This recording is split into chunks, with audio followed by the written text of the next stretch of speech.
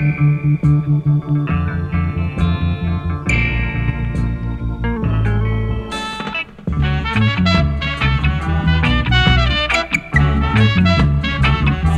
for myself, you know, tunes like Get Up in August Town, of course, you know, One Great World. Many others, in terms of other people, I've written for people like Nesbeth, Guns Out This Morning.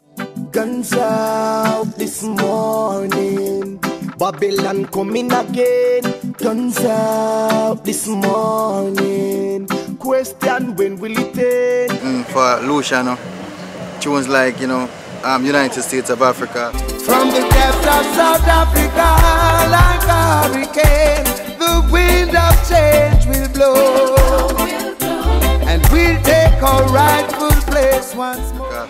True Reflections and many more for Jah Cure. So we are in these prison walls, doing my paces, doing my time. I pen around, you know what I mean? Yeah. Like, where did the skill of writing come about?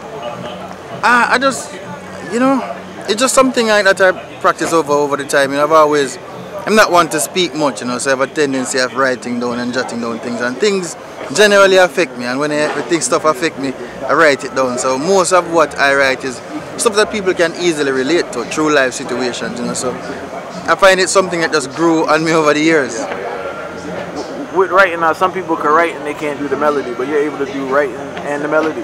Well, the melody came easy. I was kind of born with that. You know, but you just have to work at it, you know, you just have to work at it. A true artist paints a full picture, you know, and I'm trying to paint a full picture in whatever I do. So even if I take a song to another artist, I would love to have the whole picture there. So basically their job is just to reproduce it, which is at the level at which most people, you know, try to aspire to be. So luckily I am one that is somewhat there. Still work in progress, but you know, I'm grateful for where I am now.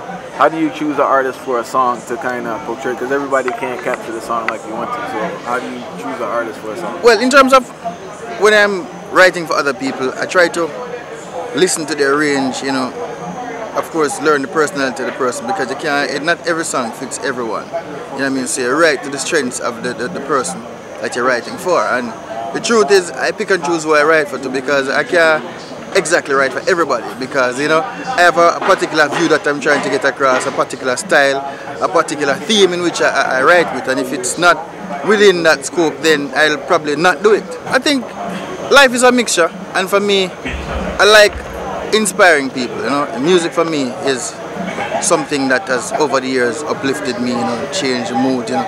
It made me better, so I try to use that tool to make other people better. Of course, anybody can sing, you know, well, a love song to a girl or whatever. It's alright and good. There's always a place for that and a time for it, you know what I mean? But I find that I excel more to write reality stuff and things which leaves a positive impact on people. It's something we love, true to the heart, so that's why I tend to stick to stuff like that. Yo, how was it working with Dean Fraser and get that experience? The truth is, I don't really know how it is working with anybody else. I mean, I met Dean Fraser when I was a little boy, you know. He used to be a tutor to my uncle.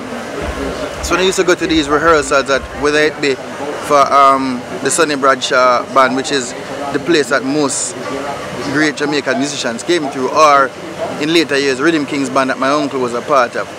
So I knew him since then. So it was almost a natural transition, even though I was a part of a group, to go where I know. You know what I mean? So in the beginning, from the beginning of my career as a recording artist, and he's actually one that actually pushed me to write for other people. You know what I mean? So it's always inspiring. It's always a learning experience with Dean Fraser in studio. That never changes.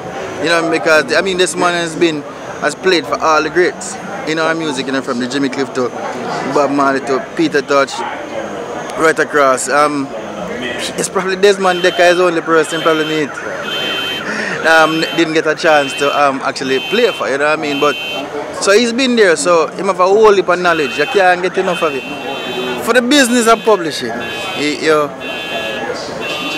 12 songs that he wrote, and you know, if you're going to do like 15 tracks, which is most of average on my albums, so we try to make 3 tributes to Jamaica, whether it be Jamaica, not just musical greats, because after 12 then there's no more publishing.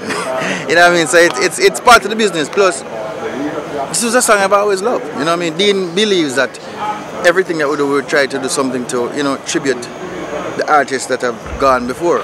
So when I brought Cottage to the Grill, I said, boy, this is the tune I want to go, because it's a tune that I've always loved. Didn't get enough of it as a boy still, you know, because after a while, when the music changes, I don't really get an opportunity to hear that much on the radio. But it was always a song I love. So he was actually on tour, and I went to do my Virgin and did the whole track. So when he come back, the track was pretty much there. Of course, he tweaked it a little bit, but the track was already there because of the love and the passion that I had for that song. Yeah. Do you like writing or singing more?